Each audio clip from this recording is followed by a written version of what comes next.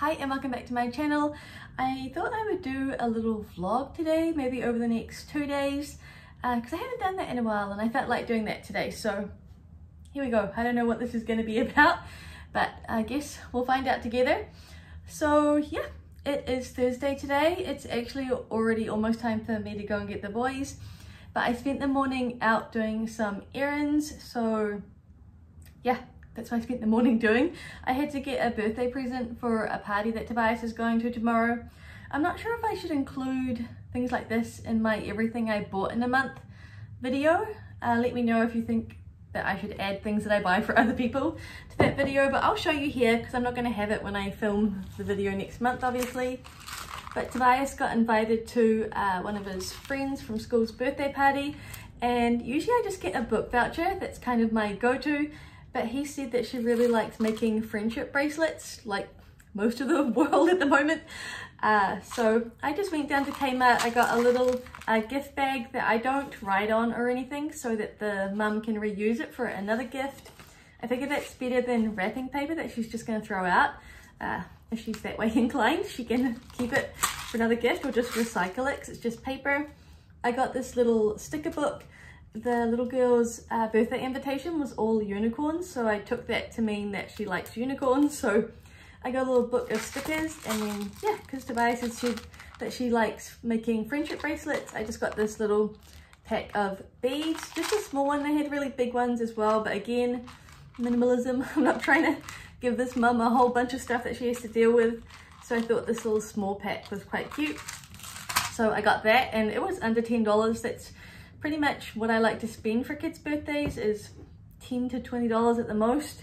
So yeah, and then what else did I get? I went to the supermarket and just had to pick up a couple of things, and I got a new cereal.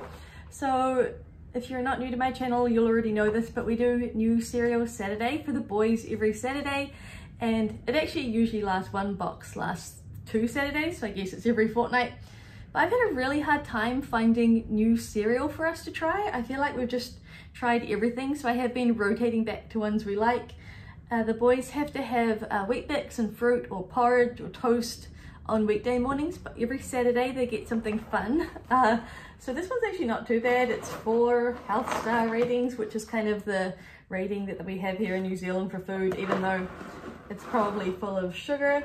But yeah, I've never seen this one before, so if you're in New Zealand and you're looking for a new cereal, if you do fun cereal Saturday like we do, it's this tiny teddy one. I don't know if the boys will like it, but they'll be excited to have a new one because I've really been struggling to find a new one. And then the last thing I did was actually get some jeans. So I wasn't planning on buying jeans today, but if you watch my last video, you'll know that I was looking out for a dark pair of jeans to replace one of my older pairs. And yeah, I found some. So I went to Posty Plus, which is kind of my go-to. If I'm not looking at thrift stores, I usually go there for jeans because I find them to be inexpensive but last really well. One of my other pairs is from Posty Plus, and I've had that. That's the one that just got the hole in the knee. I've had that for probably 2.5 years now, and I wear them all the time. So I really like their quality, and I found some. I'll grab the tag in case you live in New Zealand and you want to know what they were. So I'm a size 10, Australian 10, I don't know what that is in other countries.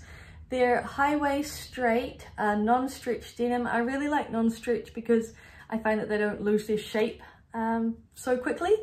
And it has tummy control pocketing, which is something I really like in Posty Plus jeans. Let me see if I can kind of give you an idea of what they look like. Okay, so this is kind of an awkward angle. Just imagine that they go down to my ankles. I really like that because I'm short, and if I get regular jeans, then they drag on the ground, and I hate that. I hate that. So they go up to my ankles. This is a lovely angle, but they are high-waisted. So after 2 pregnancies and 2 cesareans, I really like having a bit of tummy control, and I find that these ones really work. If I don't have that tummy control, I definitely have like a little pouch, which is fine. I've had 2 kids, but these really suck it in and they're comfortable. So yeah, really happy to find those. They were $39, which is honestly probably the maximum amount I would spend on a pair of jeans because as you know, I like to get most of my stuff from a thrift store. But I'm happy to spend $39. I know if these are like the other ones I've had from Posty Plus, that they'll last a really long time. So happy to find those. Then this morning I also, when I got home, sat down and finished my Lento sweater. I've been really busy sewing and things for my little felt store, which I'll leave linked down below. I sell project bags, but I've been really busy with that and just keeping up with the house that I decided today when I got home from running my errands that I would just sit down and finish my Lento sweater, and I did that. I played a really dangerous game of yarn chicken and almost ran out of the mohair, but I had just enough. So then yeah, I decided that while I still had time in the day, I would block it and pin it. I did stretch this out a little bit. I haven't done that yet with my knitwear, but I did just want it a touch longer in the body and the sleeves. It is meant to be cropped, so I didn't do it a lot. And then I hung it up, and now I have to put it up high, otherwise Luna will jump on it. So if I leave it on the kitchen island or anything or on the floor, she will definitely jump on it and sleep on it and do all sorts of stuff. So I do have to put it up high on my clothes area, but I will hopefully be able to show you that on tomorrow. It's a pretty warm day today, so I think it will dry. And yeah, so I thought I would also, just while I'm talking about knitting, share with you what I use to block my knits. And this is my sister's idea. So she just bought this from Kmart, and I think it's used for rinsing like your vegetables and things. You can fit it in your sink, but it has a little inner colander and then a bottom that has a plug, which is really handy because you can open up the plug and then push all the water out of your knitwear rather than like pulling it up and down and dragging it around. So I will leave this link down below if I can. I think it was about $13, and it's definitely worth the investment because hopefully I'm going to have a lot of things to hand wash. So yeah, and then to do my blocking, my sister, I'm going to show two more things from her. She gave me this for Christmas, this soak, and it's in the fragrance Fig, which smells really good, and I think this will last me at least a few years because you only use a couple of drops. So I'll leave this link down below. And then the last thing I wanted to show you was something else that my sister gave me for Christmas, and we've kind of started a little tradition of giving each other handmade things. I don't know, I'm already out of ideas because I'm not very good at making things, but she made me this really beautiful, I think it's called a fob, and she gave me these embroidery scissors, and this is what it looks like. So cute, and it says 2023 on it in my favorite color, green. So I've really been loving keeping this with my current project and using them. So yeah, that was my day so far, and now I need to do a little bit of dinner prep before I go and get the boys. We're having chicken burgers tonight, and for those all I do is cut up some chicken tenderloins and I marinate them in a bit of lemon juice and olive oil, garlic and thyme, and I just did that this morning before I took the boys to school, and that's sitting in the fridge. The other thing I did was I made some dough. So I am trying a new recipe. This is from the King Arthur website, and I will leave the recipe I used linked down below, and I'll put across the screen here if it was good or not, or I'll let you know tomorrow. But I made the dough and it's just been rising. This makes 8 buns, so I should be able to have 4 tonight and put 4 into the freezer. So I need to separate this into the actual buns so they can rise while I get the boys. And then the other thing I have to do is just make the fries. So all I do for that is I get some agria potatoes, and I just cut them up and I put them into a bowl of water, and I think that helps. I don't know, I could be wrong about this, but it helps get rid of some of the starch and makes them cook up a lot kind of softer in the middle. So yeah, I'm gonna do that, and then I just cook the potatoes in the oven, the chicken in a fry pan, and we'll have it with some aioli. Sometimes I add bacon to the burger, so I'll see if I have any of that in the freezer. And I am trying to use up the vegetables that I have. So we have one lowly capsicum here, so I'm going to chop this up for another vegetable to go along with it. But yeah, that's what I'm going to do now, and I will take you along with me for the next couple of days.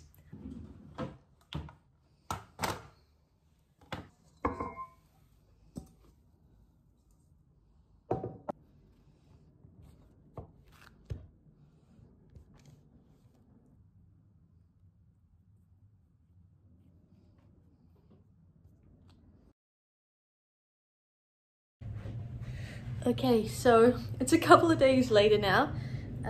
That's fine. I want to continue on the vlog. I feel very windswept because it's so windy here at the moment, and if you live in New Zealand you already know that Wellington is known for its wind. It's windy here 365 days out of the year, I feel like. So yeah, I'm having my coffee. I'm actually helping out at Tobias's school today, so in about 20 minutes I have to leave to do that, and that will take an hour and a half. So I'm having my coffee so I have the energy to be around a whole bunch of 6 and 7 year olds. And I just wanted to show you my Lento sweater because it's all dry now. It still smells like sheep. I think it's the mohair. It's like the sheepiest sweater I've made so far, but I really like it. It's kind of cozy.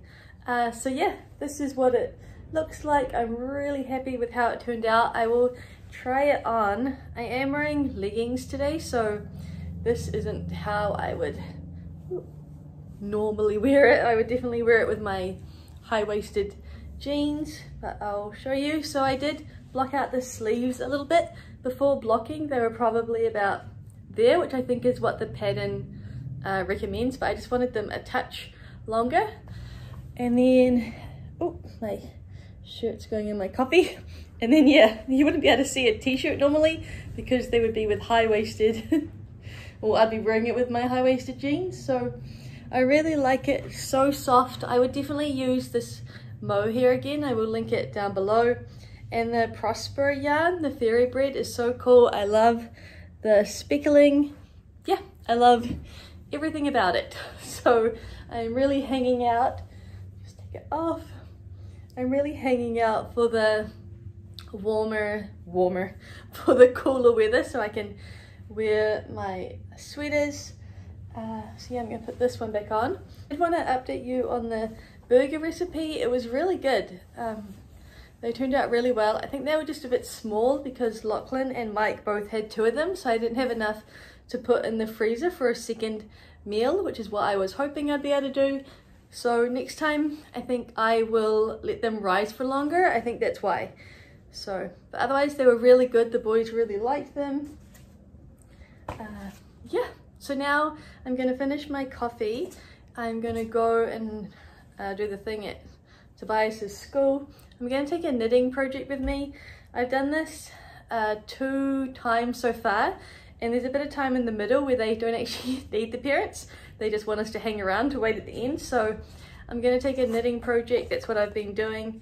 And I'm gonna take this scrappy blanket, which I've just been making out of scrap yarn, as the name suggests. And this is really mindless. It's just garter stitch, so I don't have to think at all. So I'm gonna take that with me to do. And then I need to go to the post office, and then when I get home I need to do some cleaning. So I'm gonna share, I can't remember if I've shared this before on my channel, but I do have a new cleaning method which still relates to the Fly Lady, kind of, very loosely. And I may be repeating myself, but that's okay. But I will show you that when I get home. Right now I'm gonna finish my coffee and go out into the wind with a whole bunch of little kids. Okay, so this is a lovely angle. I'm just putting on my shoes and getting ready to go. But I remember that I did want to share something, a little tip that I have that I've been doing probably for the last year now. I definitely did it last year when the boys were at school.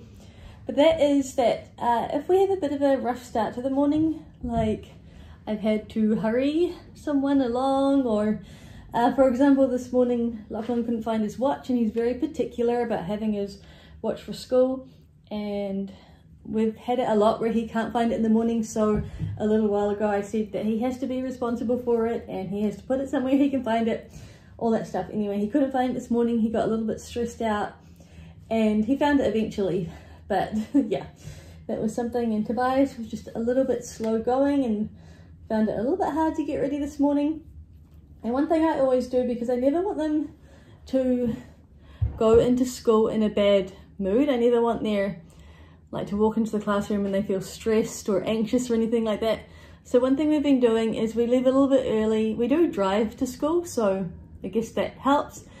So anyway, what we do is I get there a little bit early and we sit in the car and we watch about 5 minutes of something funny, and it's usually on YouTube, the channel Rockstar Voiceovers, and he's a guy that finds animal videos of pets and things and then does really funny voiceovers of them, and the boys find it so hilarious. And I just find that 5 minutes of just laughing together before they go into school breaks the tension of anything that's happened in the morning, and they go into school laughing with a big smile on their face. Of course, there's still some mornings where they're upset, and that's okay. But it definitely helps most mornings. Just go in, especially if they've been fighting with each other or something, it really just breaks the tension in the air and means that they go into school feeling happy. And yeah, it's something that we do together every morning and they really love it. So there's a little tip in case you have a bit of a stressful morning, but you don't want your kids, you don't want that to be the final kind of feeling that they feel when they leave you in the morning. I definitely recommend the channel Rockstar Voiceover to kind of get them in a good mood before they go to school. So yeah, that's my little tip. Let me know if you do anything like that in the morning to just make sure that they head into school with a kind of a happier vibe. But yeah, I need to finish my coffee and I need to go. So I'm back home again now and I'm about to do my cleaning for the day. And like I said, I wanted to mention kind of a routine change up that I've been doing that I may have already mentioned. So hopefully this is new information. But I've been using this Sweepy app, and this is not sponsored or anything. The app is free. I think like most apps, there's probably another level that you could pay for, but I don't pay for it. And yeah, it's just Sweepy, so SWEEPY. I get it off the Apple store, but I'm guessing it's on Android as well. And all it is an app that divides your cleaning up into rooms. So like the zone method, you could have zone 1, zone 2, or have it by rooms. And then also inside each rooms, you can list all the jobs. But the thing I really like about it, which was kind of one of the not so great things about the Fly Lady method, is that I was cleaning things that were already clean with the Fly Lady method. And with this app, I can say that some jobs only need to be done every 2 weeks or once a month or every 3 months. So when it's my time in the zone or when I'm ready to do some cleaning, I can just see the jobs that actually need to be done, and then the other jobs will filter through, the ones that need to be done monthly or weekly or fortnightly. So I really recommend it. Have a look at it. I think it's pretty good, and you could definitely use it not for zone cleaning. You could just use it to keep track of your regular cleaning as well. I just think it's a really easy app to use. It's really simple, and yeah, so that's what I've been doing. So today I'm in the kitchen and I'm going to be doing my kitchen drawers, so I'll do a quick little before and after of that. And yeah, that's what I'm going to do now before I have to drive all the way back to school and pick the boys up. So these are the drawers I'm going to be working on. I'll quickly show you. I think this one's pretty messy. It definitely gets lots of crumbs and things just from when I wipe the bench and just people taking things in and out.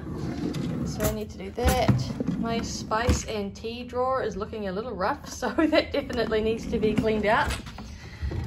The tea towel drawer just needs to be folded a bit nicer, and then the boys' art and craft drawer, I'll just go through and get rid of any loose papers that they don't need anymore and tidy that up so it closes easily for them and there's not too much stuff in there. So that's what I'm going to do now. I'm guessing it's going to take me about 15-20 minutes at the most, so I'll show you what it looks like afterwards. Okay, and here's the after. It's always satisfying to see the nice clean after. So did my cutlery drawer.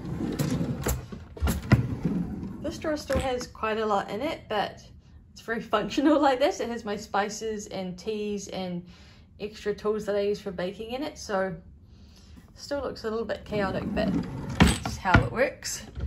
And my tea towel drawer, I keep my scales in there as well, my dishcloths, and then the boys' little craft drawer. Okay, and now that I'm done with my cleaning, I think that's going to be it for this vlog. I hope you enjoyed it. I hope I kept you company while you've had your morning coffee or your nighttime tea. And yeah, I guess I'll see you in the next one. Bye.